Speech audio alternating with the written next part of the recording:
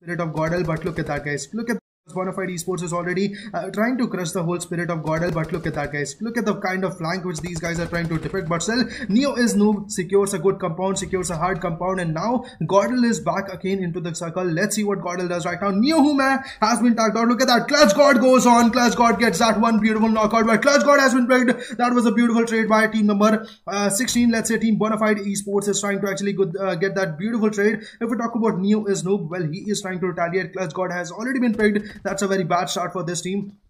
Gordel already going for that 3v4 battle right now. They have changed the battle from 3v4 to a 3v3 situation, but still, guys, Clutch God has been picked off, and that's a really very bad start for the team. Clutch God getting those knockout was brilliant, but on the back angle, on the southern areas, I can already see team number 9 trying to torment, and there we go. The space are on point. Neyoo is noob could be taken down, but that was a good save. He is actually saved very, very much.